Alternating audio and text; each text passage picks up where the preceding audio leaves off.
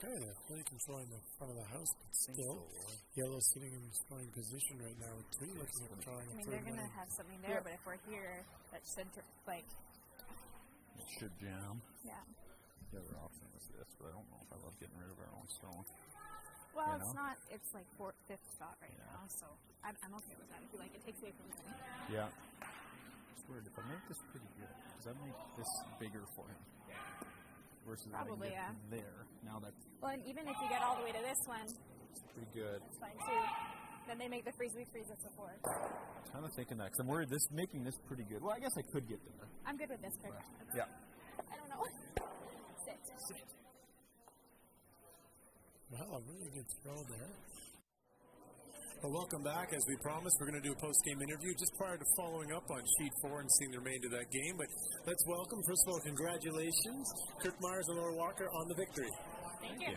Feels good to bounce back after this morning, that's for sure. We had a tough one this morning, but it's nice to go to bed with a win. That's right. So walk me through where you think you had the advantage there. Seemed that all game you kind of controlled it. You had the right angles, and certainly they had a few misses, but you guys played really well. Yeah, I think the way that we got the angles was just the weight. So I think this morning what we struggled with was getting the right weight. We were a little bit heavier, a little bit light, and this ice is amazing. Because it's weight sensitive, you're not forgiven if you're throwing it a little bit too heavy for what you need, and we finally nailed the weights today, and I think that's what kind of set us ahead of it. Yeah, one of the great things about being mic'd up is we're able to listen to you talk, and it's just some great communication going on there, great working around the options and angles, and you really work well together as a team. Yeah, I think, when we kind of first started, that was kind of what made us good, and we try to keep that going, and it gets a little harder as you get more comfortable with each other, but I think it's important that we continue to communicate like that and hopefully allow ourselves to get better, because as you get more comfortable around each other, it's easier not to communicate like that. So hopefully that kind of is our key to success as the week progresses. One of the shots I just wanted to talk about was you had your yellow rock out there. It was a great conversation around you wanted to hit and roll in, and you said, Laura, don't worry about that, rock's never going to count, or you could have tried to draw. And take us through that shot and what you were thinking. We were thinking much of anything.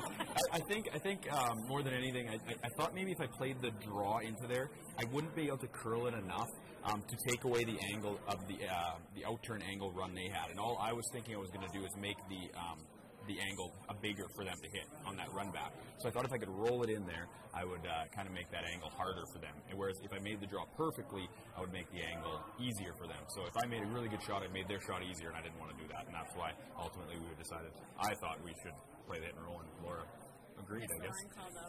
I made it pretty good. All it had to be. Exactly. Well, I tell you that your pool has just tightened right up.